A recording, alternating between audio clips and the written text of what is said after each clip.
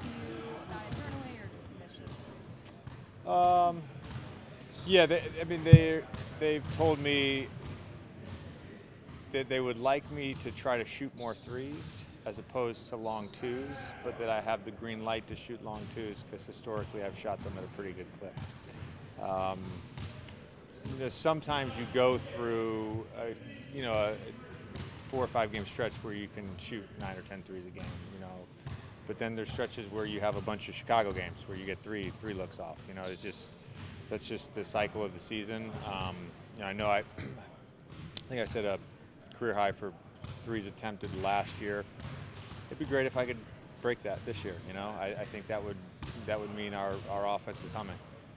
I remember the Miami series last year. It seemed like there was a lot of hand-to-hand combat, and that might be playoff basketball. Do you think the new rules, freedom of movement, have kind of helped off-ball movement, or is it too early to tell? I think it's too early to tell. I watched 2 of Denver's games, and I mean, look, they called Clay for 1 foul on the Gary Harris handoff with Jokic, which is similar to our action, with me and Joe. And I watched it last night. He didn't get that call last night against LA. I mean, I still think it's physical at times. I think the uptick in scoring. I think offenses are smarter and defenses are dumber. I got to limit my quotes today, but that's. Do you attribute any of that scoring to the 14-second re? I don't. I have to look at the data for that. I'm more talking about just sort of the flow of the game, like strategy. We were talking about it the other day, and I think there's obviously there's historical trends, right? So scoring and pace have gone up year over year over year, but then there's sort of the micro trends, and I think what inevitably happens is, the defense makes an adjustment, and then the offense makes an adjustment for the defense, and the defense goes vice versa. And I think you're seeing sort of, a defensive adjustment here in the last 2 or 3 years, and now the offense has sort of figured it out. If you can get a guy who can go downhill and score at the rim, and you put 4 shooters around him, it's tough to guard. Players have evolved. You see a guy like Brook Lopez, he's evolved. It makes it hard to guard. As far as here is concerned, Ben was mentioning that you guys switched up some of the defensive concepts from last year. Why do you think that happened when you guys were a very solid defensive team last year? I wouldn't say, I think maybe there's more small tweaks. I think the goal in the long run of whatever tweaks we've made is sort of to, be better in the playoffs.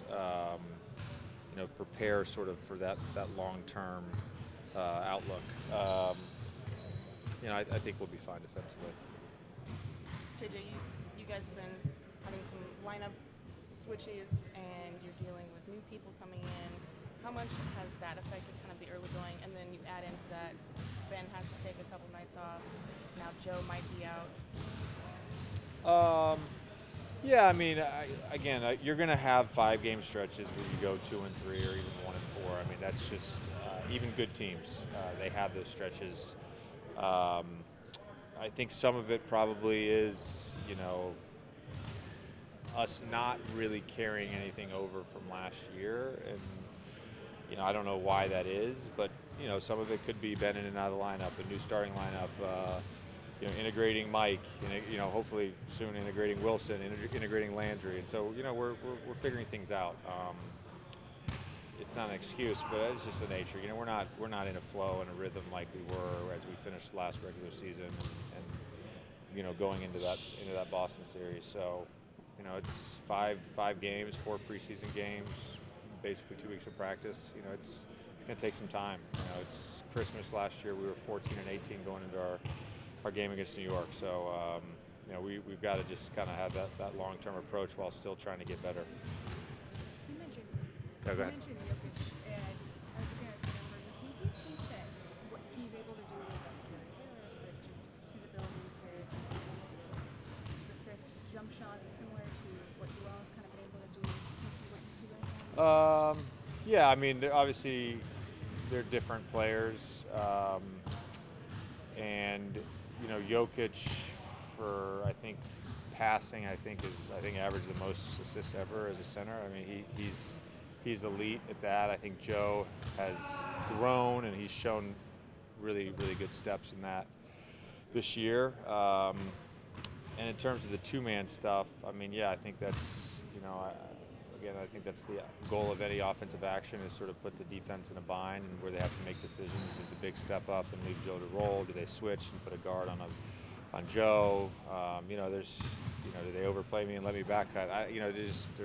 That's the goal of an offensive action, and that two-man game with him creates some decisions. All right, thanks, Thank guys. you, JJ.